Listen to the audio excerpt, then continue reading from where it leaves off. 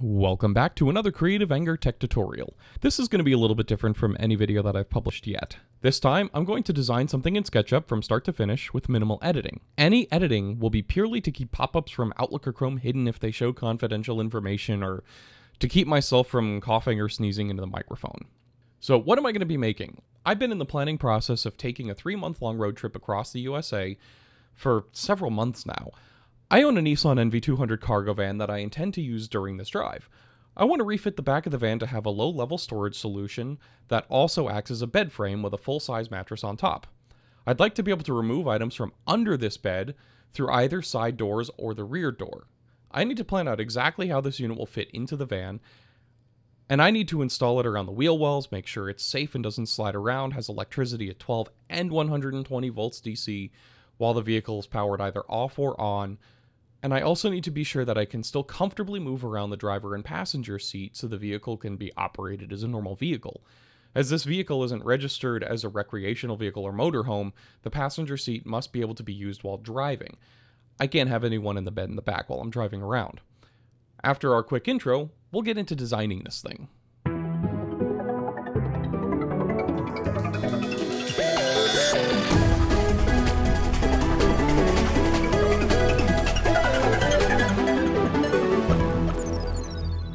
I'm going to start by laying out the bottom board that will hold the entire thing together.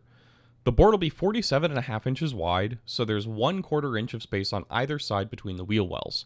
It's also going to be about 6¼ feet long. That's the largest size I can fit in the rear of the van. It's about 1 inch longer than the size of a full-size mattress. So I'm going to go ahead and draw out the box. That's 6.25 feet by 47.5 inches.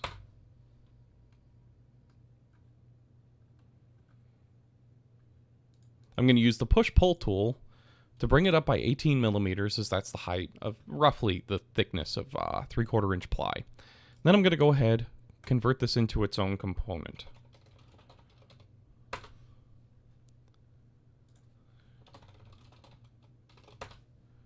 I'm also going to pop it onto its own layer. Now, to come up with a design for the walls, I'm going to draw another square, or rectangle, that goes right on top of the existing bottom shelf. I'm going to use the offset tool to come in by 18 millimeters. This gives me a basis for the walls. I'm going to split it, where necessary, to plan on where I'm going to cut the wood.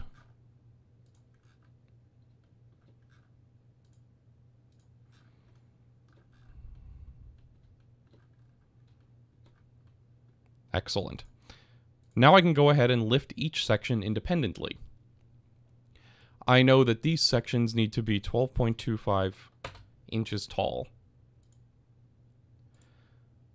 I know that because the top surface needs to be at the 13-inch mark, as the wheel wells are 12.5 inches tall.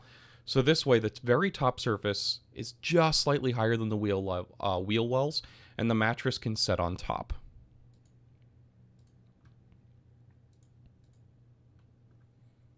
Going to hide the bottom board. I'm going to go ahead and make this a component called sidewalls.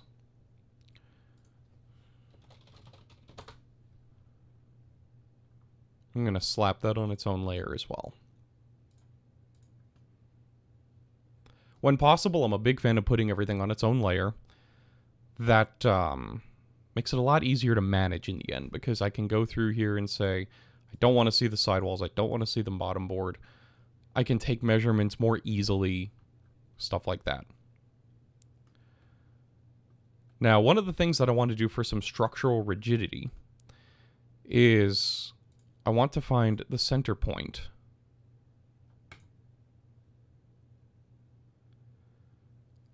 And make a box that's about 8 inches wide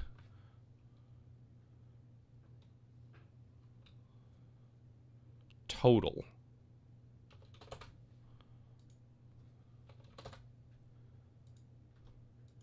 Since we're using 3/4 inch ply, same concept applies here.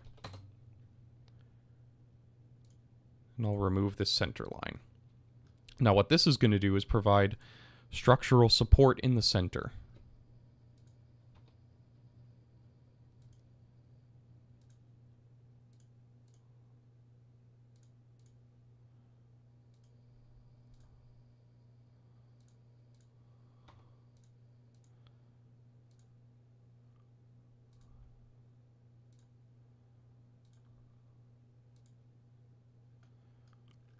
One of the major upsides to this center section is this gives us a place to store things such as electrical inverters, batteries, things that are critical for the functionality of the system as far as electrics are concerned.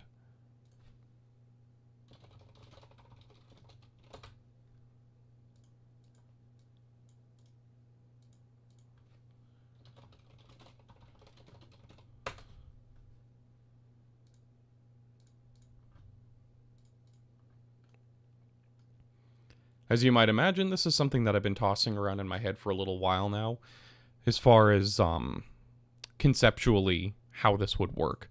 So what I need to find out is how wide each of these sections is going to be. So that's 483 millimeters.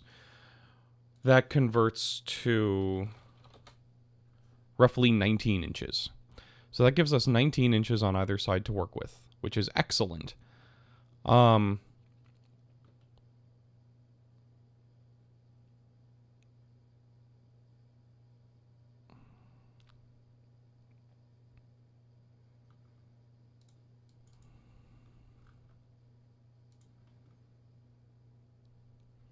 So at this point, I'm going to go ahead and mark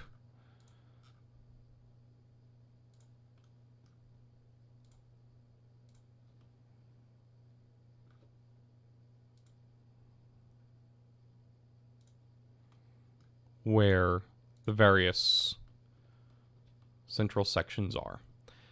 The whole reason I'm doing this is because I need to make cutouts on these sides that will allow me to take things and put them in the back. I want to be able to put stuff in here. I want to use it. So I'm going to come in by 1 inch, or not 1 millimeter. I want to come in by, say, 25 millimeters on either side. And I want to be able to come down. I'm going to look up the dimensions of a Pelican 1650 case. That is my most common case.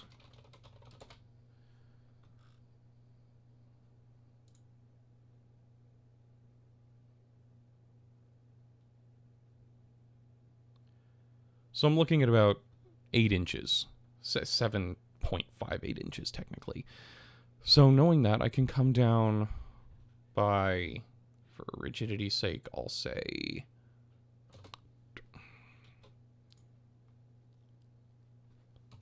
50 millimeters. So now I'm aware that this is about to become my cutout. I'm going to pull it in. And that there is the shape, roughly, of what it'll be. Now, before I go ahead and do that, I'm also going to go ahead and add in some, decorative touches, I guess you could say. So I'm adding in a 1/2 inch round. Or sorry, a 3/4 inch round.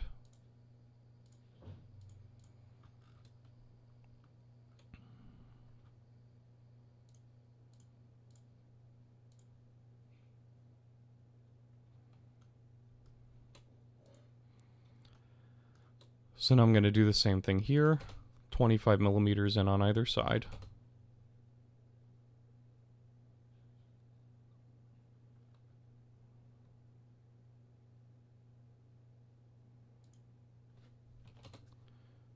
And 18 and 18.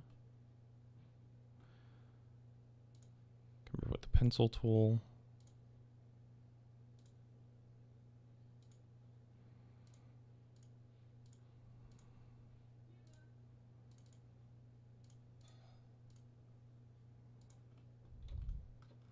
And now I've got my openings so I can slide in Pelican cases rather easily. Now again, for me, structural rigidity and support is essential. So if I know that a Pelican 1510, which is again my common case, is 20 inches deep, I'm going to go ahead and take this and measure out 21 inches, and I keep doing millimeters.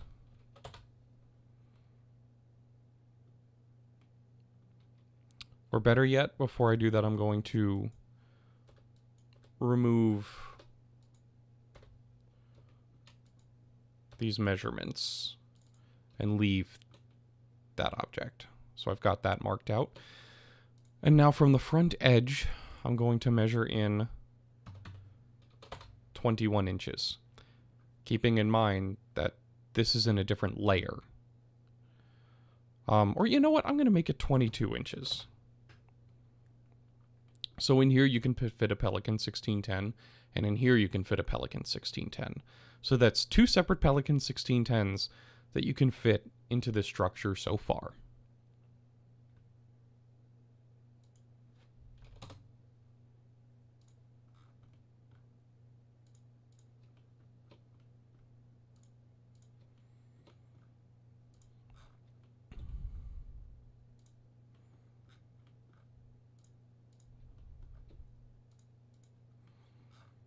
And again, I'm fully aware that segregating this off so heavily does have some downsides in terms of how much stuff that I can fit in the bottom, but it also has upsides in the sense that the entire structure becomes more rigid.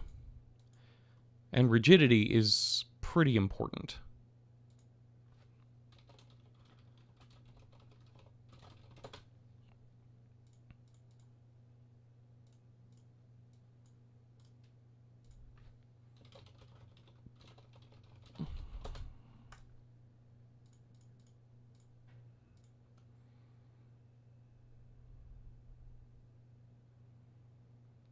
So on the side here is the next place where I need access. This is very important because this is how I'm going to get things in and out of this unit while the door is open from the side. One of the things that I need to keep in mind is even though the door may be open from the side, that doesn't mean that I'll have access to the entire width of this section here. So what I intend on doing is only using a majority of this section in the wall. So I think the best way to explain this would be I'm going to come in by 5 inches because I definitely want structural integrity. I'm going to come down by 50 millimeters again, just like I did earlier. But I'm only going to open this up by 30 inches. Or you know what? I'll make it 36 inches. Then once again, come by 18 millimeters, 18 millimeters, 18 millimeters. Whoops. Oh no. There we go. Now I know I drew the markings on another layer, but it's okay because you can still do that.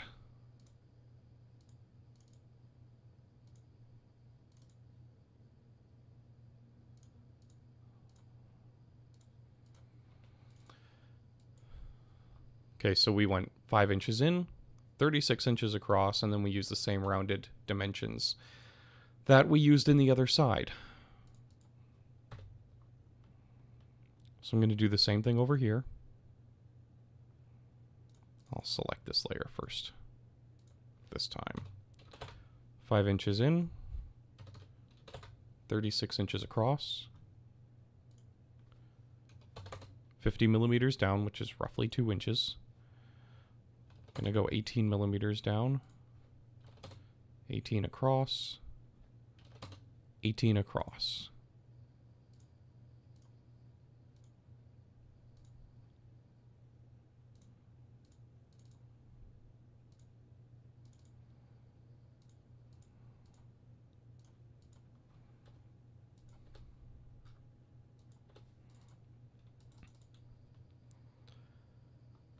So this is great because at this point I have basically access to everywhere that I would want or need access to. I have the ability to access these storage units. I have the ability to access these storage units. And I've got a trench that goes all the way down the middle. Now, one of the things that I really want to do for this little trench... Sorry, I've got people messaging me while I'm doing this. Like I said, mostly unedited.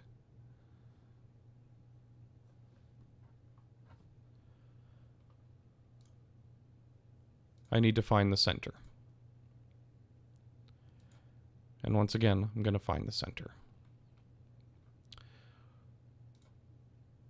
So I know that's 155 millimeters. What I'm going to do is I'm going to go up, let's call it 78 for safekeeping. And then I'm going to go, let's say, 40 millimeters that way, 40 that way, 40 that way, 40 that way. And what this is going to be for me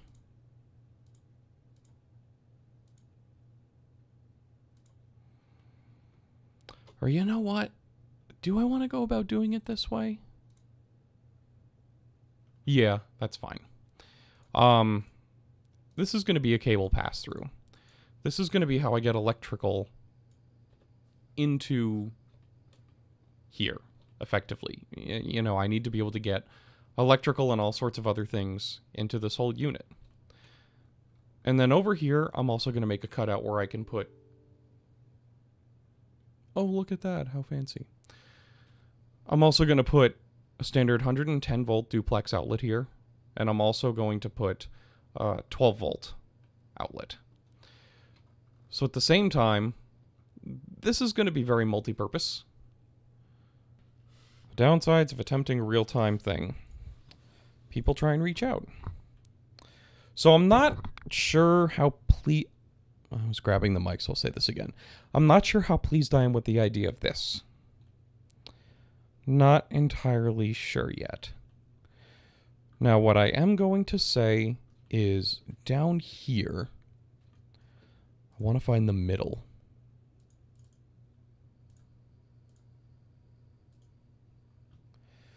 And something that I want to be able to do is drill in a grid of holes that allow for airflow. So let's say I start up by 12 millimeters and I make it 75 millimeters.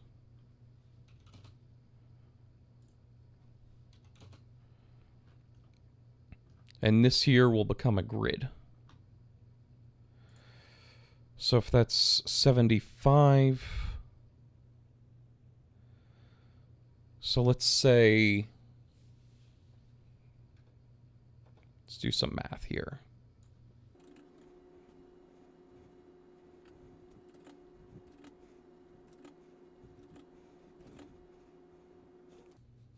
Excellent. And now, let's see here. How wide is this? 150. I'll do the same thing.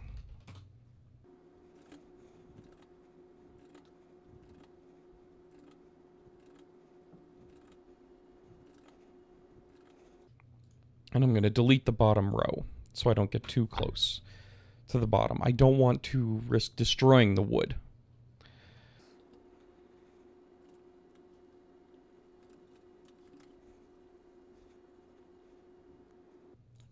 At each intersection,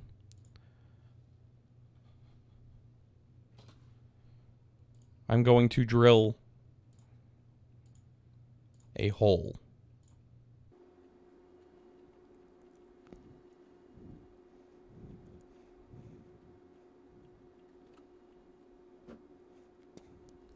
My watch is reminding me to stand. Now, I'm aware that there are methods of duplication in SketchUp. But what I found is sometimes it's just easier to do it the hard way. Because with the amount of time you'll end up spending messing around with the replication settings, on something as small as this just ends up being easier sometimes. Especially when you're coming up with your dimensions on the fly, you really have no idea what it is you're going to be making. You know, I have a grand scheme of ideas in my head, but I'm not 100% sure how this is going to end up by the time we're done.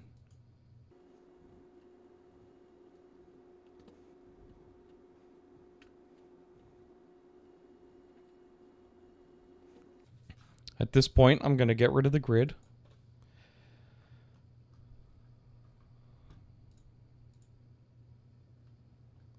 And this is where I'm going to hate my life. For just a little while.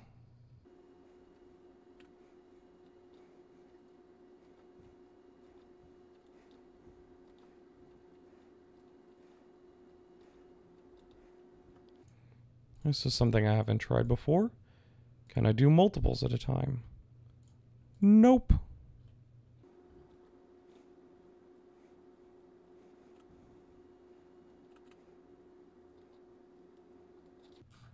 Why does it hate me?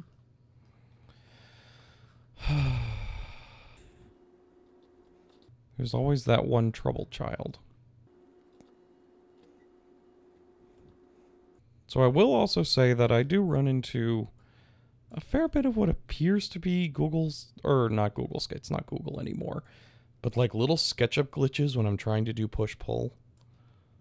It does happen rather regularly. I apologize about my voice. I had the flu a few weeks back and my voice is just not fully returned to normal. Some days are better than others.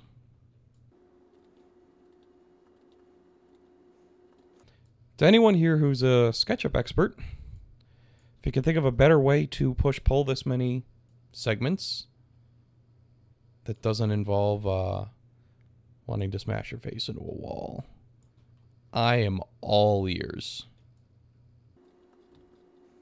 Because I am halfway done. And all of this is for airflow. Back to doing the things I don't want to do.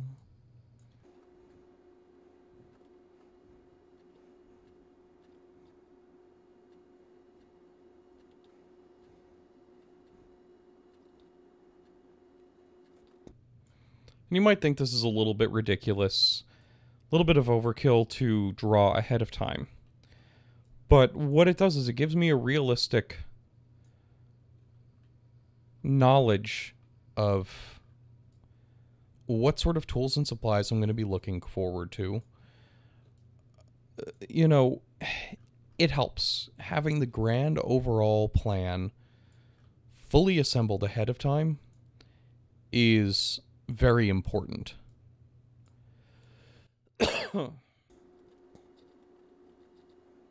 Even down to the little details like this, it genuinely is important.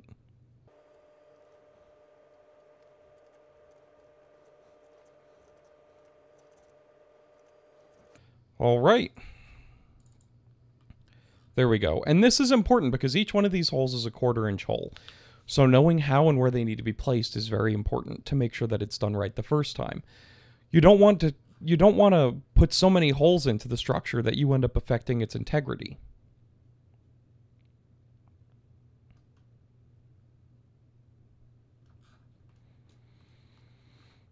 Now what I need to do is put a cutout for, let's see here.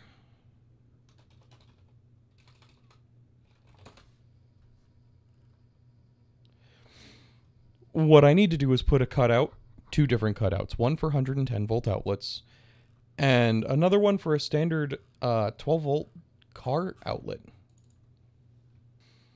Alright, so I'm on Amazon, I'm looking up some products. Let's see here. I'll show this to you real quick. This is the product that I'm currently looking at.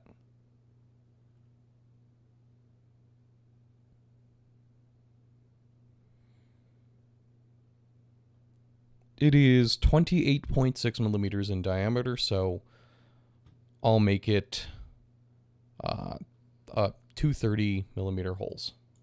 So I can have 2 of these things in the back. So again, open up, find the middle point. If I know they're 30 millimeters each, I want 30 millimeters between them. So I'll put 15 millimeters there, 15 there, or you know what? From here, I'll just do 45 millimeters, 45 millimeters. I want from the top of here, I want it to be at least 60 millimeters. So that way there's a bit of clearance. Or, you know what, I'll do 45 again. So now I know I can make a hole there that's 15 millimeters. Hole there that's 15 millimeters. Push, pull. Push, pull. The same company apparently has a device that's of the exact same form factor. That's 2 USB ports. So I'm going to go ahead and push, pull a third hole. You know, why not? Why not give myself the ability to have a 12 volt USB and a 12 volt? That gives me ultimate flexibility in what plugs in the back. So I'm going to go ahead and I'm going to delete the unnecessary lines. I'm going to find the top of here. And then I'm going to come up by, let's say 75 millimeters.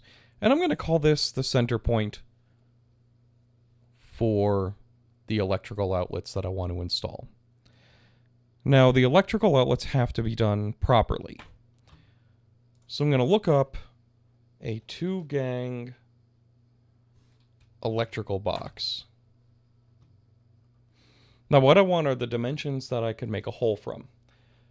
I know the box is 4 inches by 4 inches, so for the moment, I'm just going to go with that. I can tweak the dimensions a bit later on.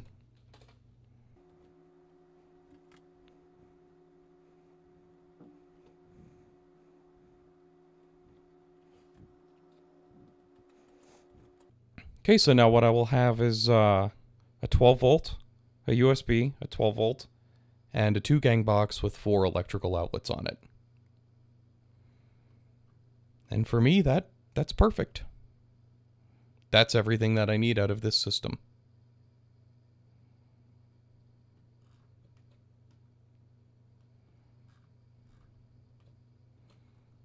However, I'm going to once again close this back up in the back. I don't like the way this was put together.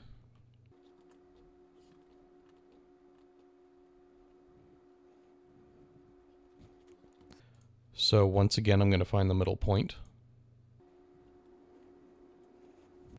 And what I'm going to do is I'm going to look for probably a 120 millimeter fan. Yeah, I could fit a 120 millimeter fan in there.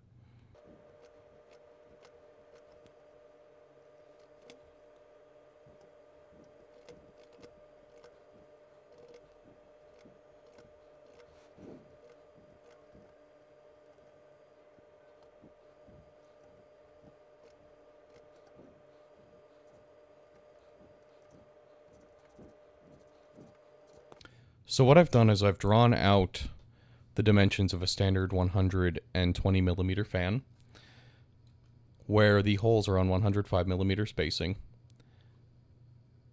And this is the opening for the airflow. And this is going to be a fan that is just designed to pull air through the entire center column here. And the whole reason behind that is, in the end, I intend on placing some batteries in here, as well as an inverter. And the batteries that I'm going to put in here will be 12 volt batteries that will not power the inverter, but they're going to power accessories through the rest of the van while the van is turned off.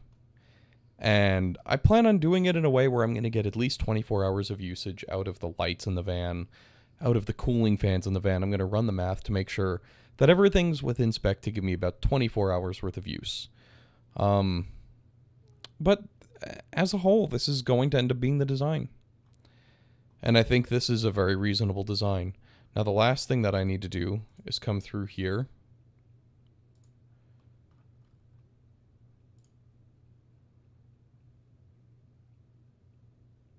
So that's let's call it 140.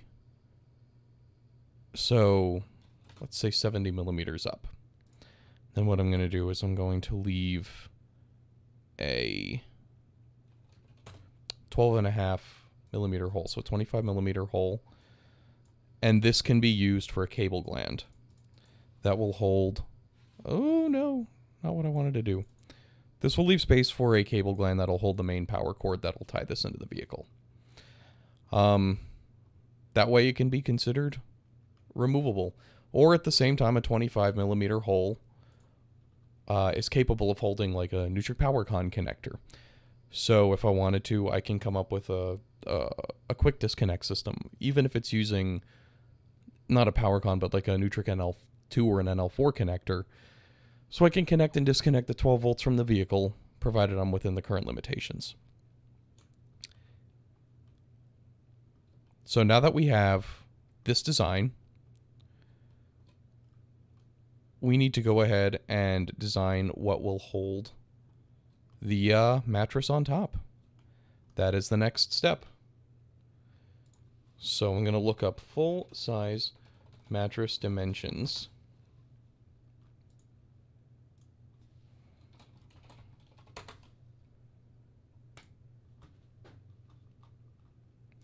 And a full size is 54 by 75 inches. So 54 wide is the goal. Right now we are sitting at 47.5. So if we know we're at 47.5, then we know we need to get 6.5 inches out of effectively nowhere. So that gives us 3¼ inches on either side. Now what I'd like to also be able to do is have a little bit of a rail to hold the mattress itself into place. And I'd like to use standard 1x2 to do that. So that being said, if I'm going to use 1x2, if I'm not mistaken, that means it's actually 3/4. Yeah, that's 3/4 by 1.5 in reality. So the first thing that I'm going to do is I'm going to come back to the rectangle tool. I'm going to build the top, bring it up by 18 millimeters. So I know this is 47.5. So if I have to add 6.5 inches to the width, I'm going to go ahead and divide that by 2, which leaves 3¼ inches on either side.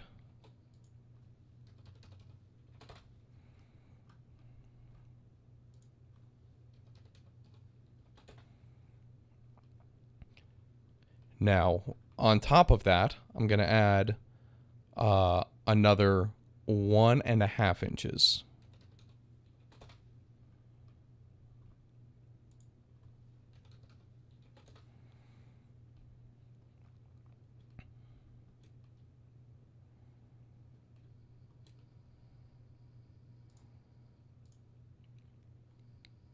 So that's 1905.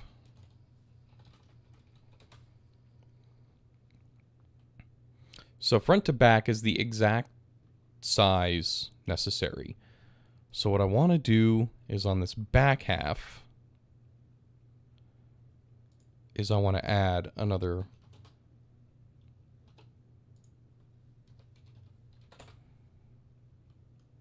3/4 inch.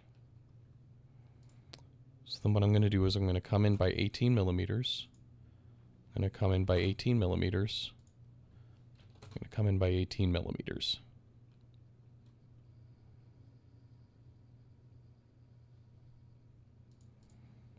I'm going to hide all of the other layers to remove everything.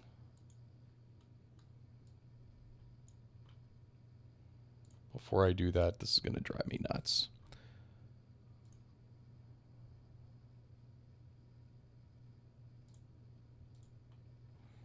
So now I'm going to take this entire thing,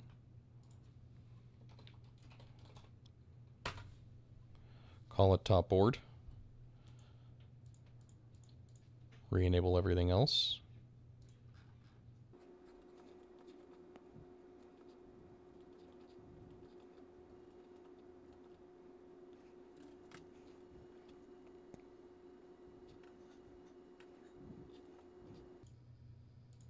Now, the whole reason I'm separating these boards of wood where I am is for aesthetics. That's the only reason. My entire deciding factor is definitely purely aesthetics.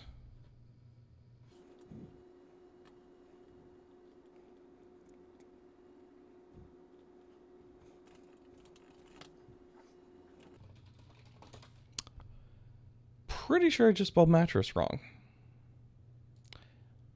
Oh well. So now the last thing that I need to do is re-enable the top board, find the halfway point,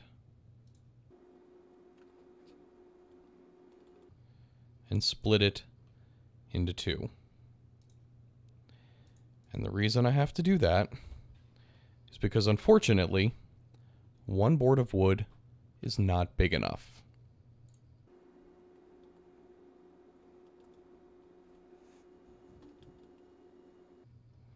Excellent. So the final part that I have to do here, before I can call this project completely done, is I need to disable the top.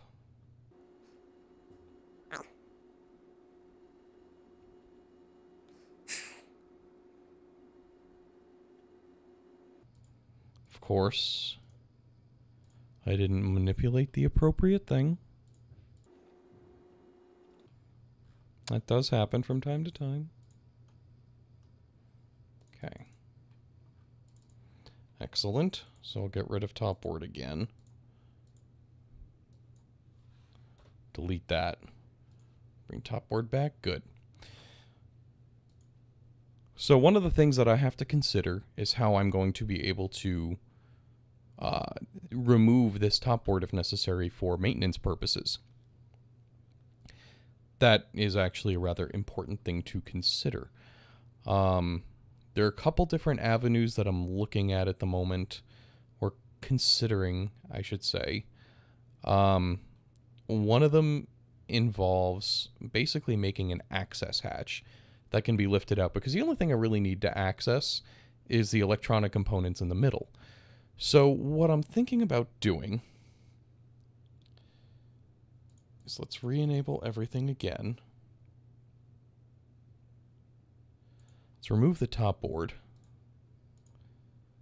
So that's 167.2 millimeters. So 167.2 divided by 2 gives us 83.6. So if I come here and I go 83.6, 83.6, or you know what, even better, I'll just do 82 and 82. That way there's a little bit of wiggle room. And this doesn't even need to be screwed in place. This could literally just sit on top.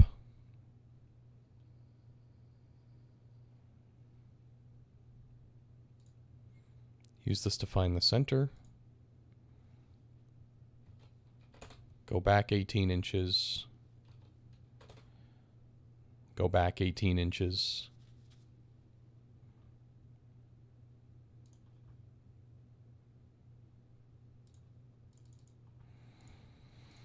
Make sure we're modifying the appropriate layer here.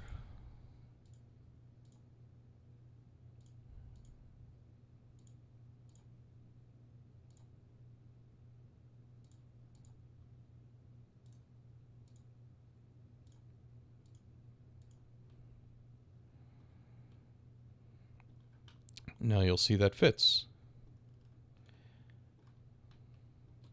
So what I need to do now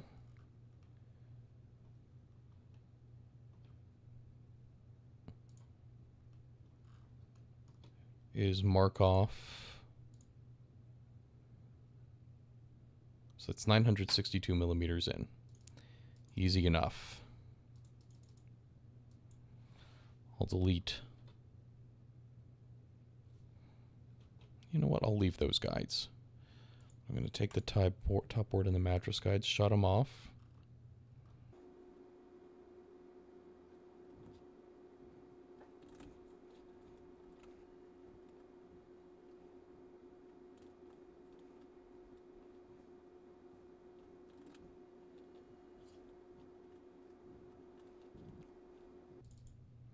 So on this layer, I'll now come back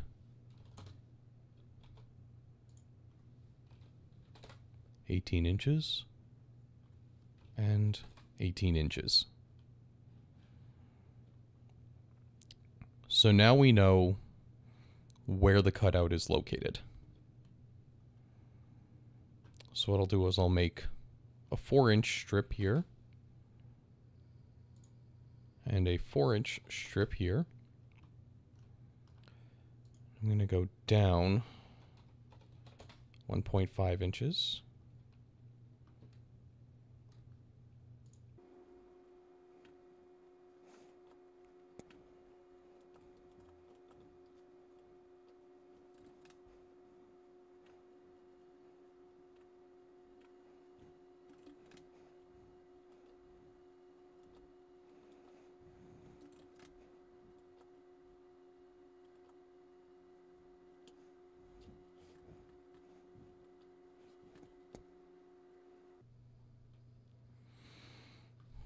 And now what I have is a cutout where I can, off of one of the scrap pieces of wood, I have a little duct where I'm capable of setting in a piece of wood safely. This isn't exactly a major load-bearing area. We have enough surface area to carry the weight of everything else. And we now have an access hatch to get to where the batteries themselves will be. This is what I'll turn into the battery compartment here. The inverter and electrics can go over here or over here, but this gives us our ability to add and remove batteries as necessary. Perfect. So the whole thing is now properly able to be built without any issue. For the sake of being thorough, I am going to go ahead and build myself a little trapdoor. It's going to drive me nuts if I don't.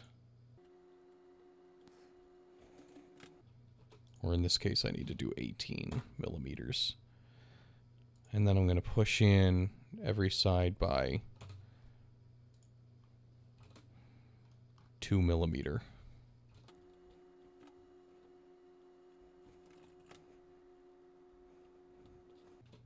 And now you can see how the trapdoor will seal up. Now it is 3 feet long. And I might find that after putting weight on it, I do need to support it a little bit better in the center. But as a whole, this system will allow for adequate airflow and ventilation of any of the electronics and components that are stored inside of here that give me electricity at both 12 and 120 volts. It gives me standard 12 volt, and standard dual socket 5 volt USB, 4 electrical outlets, and ventilation openings.